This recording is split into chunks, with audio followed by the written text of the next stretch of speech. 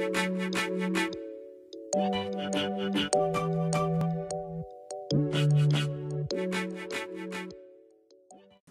guys, Han Yolo, another beer video, and this time I'm pouring it, or I actually did already poured it because I didn't want to make a mess in here, but I have it in a growler. It is Pelican Brewing's Stormwatcher'S Winterfest.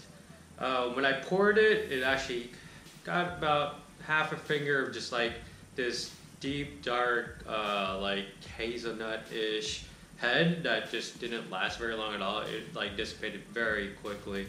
But this is their barley wine, 13% ABV by Pelican Brewing. Poured like incredibly dark. It's actually not like, so on camera it looks pitch black, right? So you put it to the light and it's like this very, very dark, reddish, like mahogany color.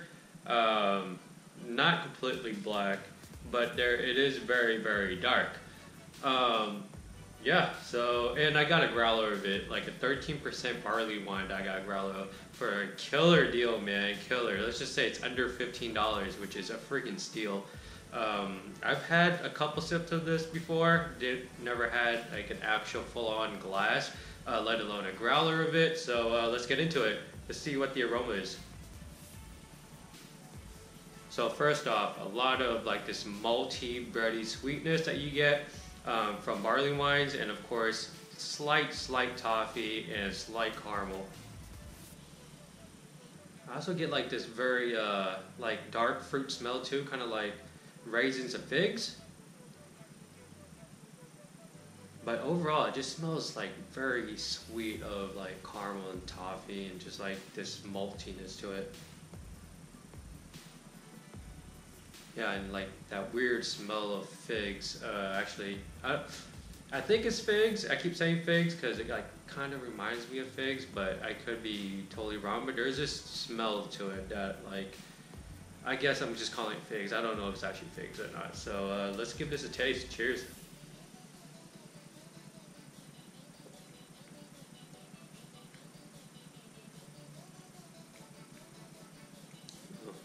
Okay.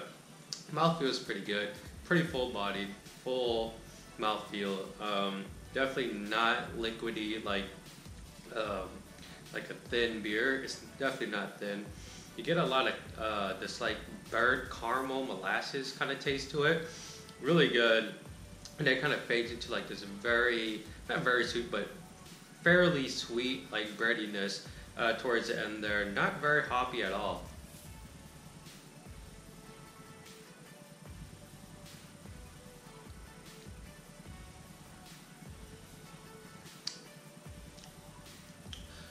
Yeah, you get slight dark fruits too, but I'm getting a little bit of the bitterness towards the end now, and it's kind of like this like coffee beans, coffee grounds kind of bitterness towards the end.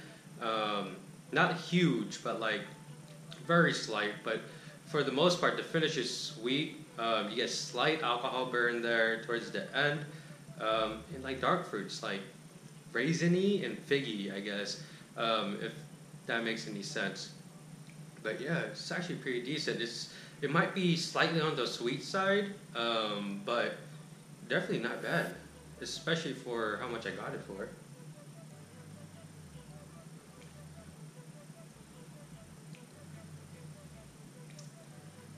Yeah, definitely a little on the sweet side. Like as you sip it, after every sip, it's like it progressively gets sweeter, just because I guess it's like kind of lingering on your palate already. So every sip, it kind of like becomes stronger, I guess. But the alcohol burn in the end is not crazy at all. It definitely lets you know that it's a high ABV beer, but it's not like overwhelming or anything. You definitely get the warmth there in the back of your throat. Overall, I'm gonna say it's actually not bad. This is the second time, or actually the first time, that I'm actually drinking like an entire glass of it. Before I just took a couple sips out of a friend's glass. But this is not bad at all. I wouldn't like, I think 8 ounces of this at a time is good. If you get any more than that, it might be too sweet, because you do get that very malty sweetness finish there that needs slightly more bitterness. Like I was saying, it has a very, very, very slight, like coffee ground, coffee beans kind of bitterness to it, but it definitely needs to be a little bit more hoppy to balance out that sweetness, just because that sweetness does get more intense after every sip. But overall, man, if you can find this, it's definitely worth a try. Definitely, I don't know if I would trade for it unless, you know, you're all about that barley wine is life kind of thing. But like, I don't know if I would trade for it. Like, it's good, but this is probably gonna be my last growler of it. I mean, for the price, actually, I probably would get another growler, but I wouldn't pay anywhere near what the price of this growler should be for it again, just because I don't think it's worth that much. But definitely for how much I got it for, this is definitely worth getting again. It's a sipper.